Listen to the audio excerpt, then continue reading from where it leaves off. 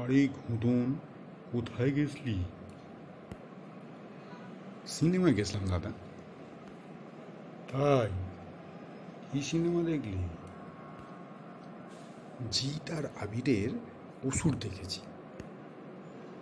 বাহ, ভালো সিনেমা। কেমন লাগলো?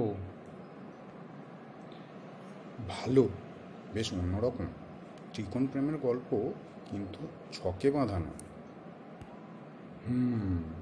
নুসরত নায়িকা তো। হ্যাঁ, নুসরত নায়িকা। কি গান, মানে জিতের সঙ্গে নুসরতের বন্ধুত্ব, কিন্তু দেখা যাচ্ছে বিয়ে হলো আবিরের সঙ্গে। বিয়ে তো হলো, কিন্তু আর্টিস্টকে ভুলতে পারলো কি? তুমিও দেখেছো না? দেখেছি বই কি, না হলে আর বলবো কি করে? এই ত্রিকোণ প্রেমের টানাপোড়েনের শুরু তো বিয়ের পর থেকেই। হ্যাঁ, এরপর বোধি আর অদিতির ছাড়াছাড়ি হয়ে যায়, আর তারপরেই কি গান মান্ডি তৈরি করতে চায় সবচেয়ে বড় দুর্গা মূর্তি, আর সমর্থন পায় অদিতির কাছ থেকে।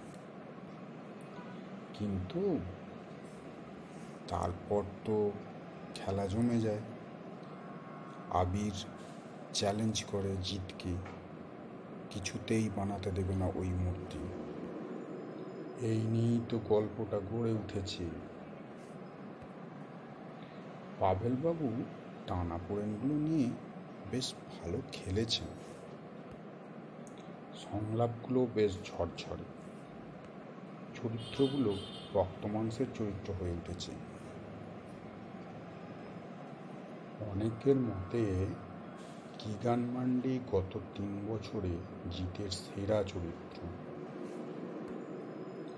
নুসরত তো একদম অদিতি হয়ে উঠেছিল, আর আবিরের চরিত্রটাও অসাধারণ। বোধিকে কিন্তু তথাকথিত ভিলেন মনে হয়নি। দর্শক চাইছিল বোধি জিতে যাক। এইখানেই তো অসুরের জয়। পাভেলবাবু এত প্রশংসা পাচ্ছেন, এই জন্যই তো হ্যাটস অফ।